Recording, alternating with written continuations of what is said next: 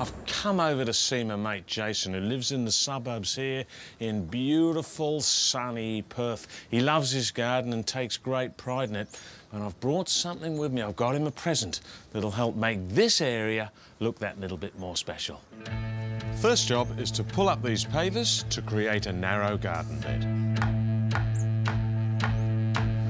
Wherever you've got a lawn and garden bed meeting like this, some form of edging makes maintenance easier and helps give definition. This is a steel edging.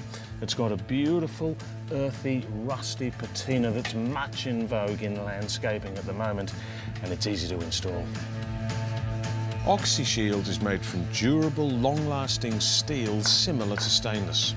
The rust look develops over time and is intentional, of course, and only on the surface, oxidising to form a protective coating resistant to corrosion and flaking. If you're wondering how the edging joins together, it's a simple but effective system. You just line up these lugs on one side with the holes of the other, bend them over with the screwdriver, job's done.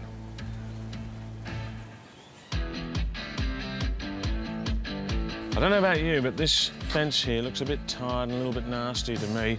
Now, the Oxy-Shield panels are perfect for this situation. They've got these really cool laser-cut designs, and they can be hung on a fence or a wall or on a frame like this that Jason's knocked together for me, and it's simple, just like hanging a picture. I'm going to put in some screws, lined up with the holes, and on she goes. I'm going to do 3 as well.